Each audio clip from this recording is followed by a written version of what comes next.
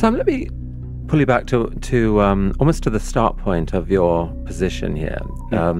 Your start point comes from recognizing that all that matters are things that happen to sentient beings. It's if an atom moves here and there in the universe, no big deal. If something suffers or enjoys something, that matters, and that's the anchoring view of the position. So that's fundamentally a statement about consciousness.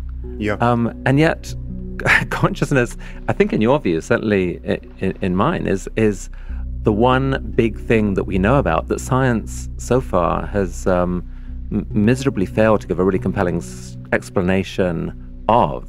I would say. So you've got a view that science can get you to a sort of a rational view of right and wrong, of morality, that's anchored in a story about something that science really can't explain. How do you think about that? Is that a paradox, or how should we think about that? As you know, I'm one of these people who believes there is a so-called hard problem of consciousness. That consciousness is unlike anything else we've attempted to study or understand scientifically, and it is simply a fact that the only evidence for consciousness in the universe is our direct experience of consciousness itself. But the flip side of that is that consciousness is the one thing that can't be an illusion. It's the one thing we can't be mistaken about.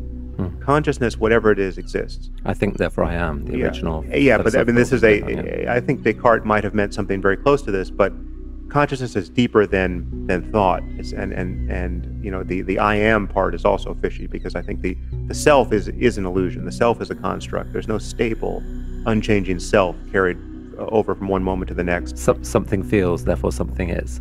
Yeah, there is something seems to be happening, and that seeming is what we mean by consciousness.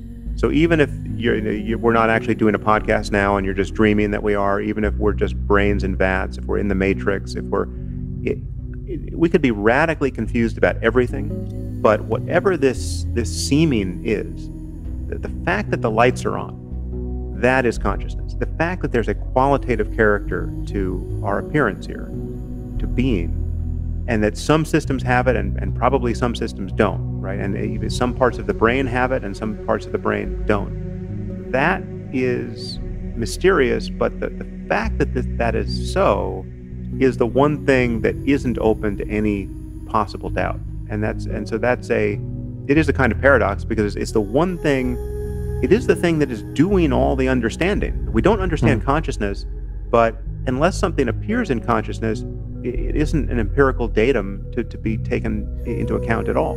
Is there any hope that in the next 10 years, say, that we make material progress in understanding consciousness? I mean, it's been this riddle for thousands of years. It feels like, in some ways, that there's going to be dramatic new data points over the next decade as the machines we build start to exhibit what looks very much like conscious behavior. Do you think that's going to force us to make decisions, like the decision on whether the things we create are conscious or not, that there's huge implications of that? Do you think we'll be able to make a wise decision about that, or will that just remain impossibly impenetrable? Well, I think several things might occur, and it matters which universe we find ourselves in. I think it's hugely consequential that we might build conscious machines, therefore machines that can suffer and machines that can experience well-being, and perhaps suffer unimaginably horribly in ways that we don't understand, or experience well-being that exceeds our own. That ethically is of enormous importance. It's, in certain cases, you could imagine it being the most ethically consequential thing that has ever happened in the universe. If we could build simulated worlds that are essentially hell realms and populate them with conscious minds, that would be the worst possible thing we could do. It would, I should point out, give us the same moral stature as the God of the Bible or the Quran, if he exists as believers believe he does. Which is to say, this is, a completely psychopathic thing to do, to create a hell and populate it. So it matters if that's the case, if that's possible, and it certainly matters if we stumble into that circumstance not knowing we've even done it, right? So that, we wouldn't want to do that on purpose. We wouldn't want to create hell on purpose, and yet it's possible that we could do it inadvertently, given just the physics of things. What I think is quite likely and pretty undesirable from my point of view is that we could lose sight of this being an interesting problem in the first place. We could build machines that seem conscious, seem so credibly conscious to us, far in advance of our understanding what consciousness is at the level of information processing. Our machines will all be passing the Turing test. We'll feel in relationship, helplessly thrust into relationship with them. They'll make the right facial expressions. We'll design them this way because we'll want to interact with machines, at least in certain circumstances, that make us feel like we're in relationship with another person. And it'll just be obvious to us that our robot servant is conscious because it seems so. And if we don't know, there's a perfect disjunction here. We could build systems that are not conscious but seem conscious, and we could build systems that don't seem conscious at all because we haven't built the interface for them to seem so, but they in fact are conscious. But perhaps Google is suffering right now with all that complexity of information processing that's going on, and it's in woe at the dismal nature of all the searches that people are typing into it, wishes that the input could be better. Yeah, it's hard to take that concern seriously, but something like that is certainly possible. Sam, precisely because we're building these machines, making them more powerful, at some point we will have to make an effort to put human values into them. Mm-hmm. So we're going to have to decide what those values are. And even if you just look at it from that standpoint, it seems to me your work is incredibly important. These questions are incredibly hard to resolve, but at some point we're building things that need to operate based on some kind of moral code. And so we have to bring more people into this conversation. We have to figure out a way of having it that pulls in as many people as possible, collaboratively and constructively, and get past this horrible moment in history where truth is nothing, reason is nothing, and it's all just a fight.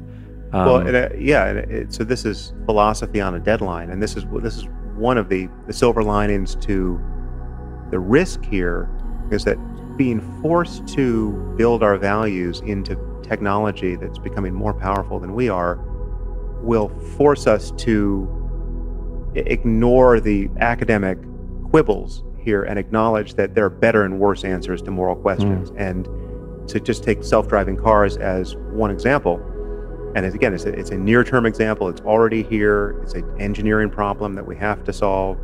And then the question is, what moral biases and intuitions do you want to build into your robot cars? Do you want cars that run over white people preferentially because of all the white privilege in the world? Do you want cars that put the driver's or the passenger's life at some greater risk if we're talking about a trolley problem where it's the 1 versus the 5 or the 1 versus the 10? One child versus 3 old people. Exactly. And to not answer these questions is to answer them one other way by default. You either make your car blind to the differences between people, or you make it sensitive to the differences. And so it's a forced choice. I think people have different intuitions about what the right answers are here, but clearly there are wrong answers. And there are clearly answers and some of the traditional answers that you would get from a religion like Islam, for instance, I will bet will be judged wrong even by a majority of Muslims when this technology has to come online for everyone. And if they are judged wrong by a majority of Muslims, that's maybe an indication that people are capable of moral reasoning across long-held This is differences. What happens.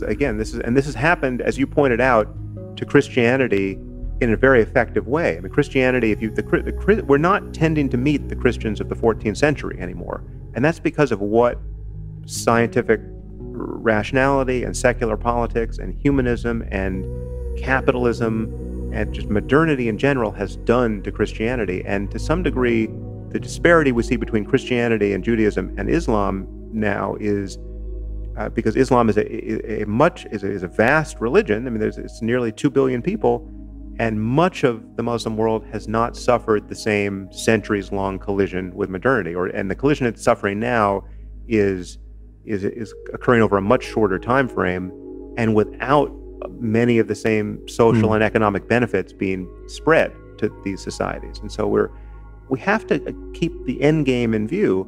The end game has to be a viable global civilization that is pluralistic, cosmopolitan, tolerant of difference and yet convergent on the same answers to the most important questions in life. We can't be radically tolerant of difference. These ideas are for everyone, not for one group, for everyone. And you're ready to fight for that. I'm trying with your help.